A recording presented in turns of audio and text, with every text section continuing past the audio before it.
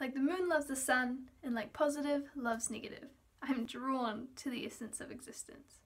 Science. 7 letters and 7 billion different meanings. Every person looks at science in a different light, and no matter if that light is dim or dazzling, we all have something to say about it. And believe me, I am not here to tell you that I love science more than anyone else does, because we all love science.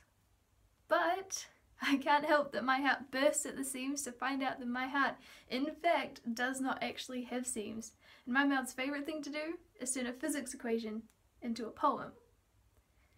What I'm trying to say is, I love science so much I dress up in fancy metaphors and take it for a dance under a sky of possibilities. It's not all fun and games though. I'm lucky enough to be handed down the world's knowledge straight into my palms, ready to be shaped and moulded into a stepping stone of my own making. So I work.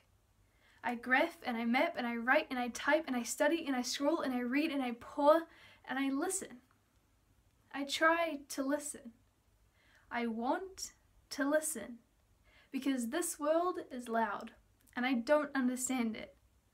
But my heart tells me that this life is a puzzle, that this sky is a puzzle, that these words are a puzzle, and that science is the first piece.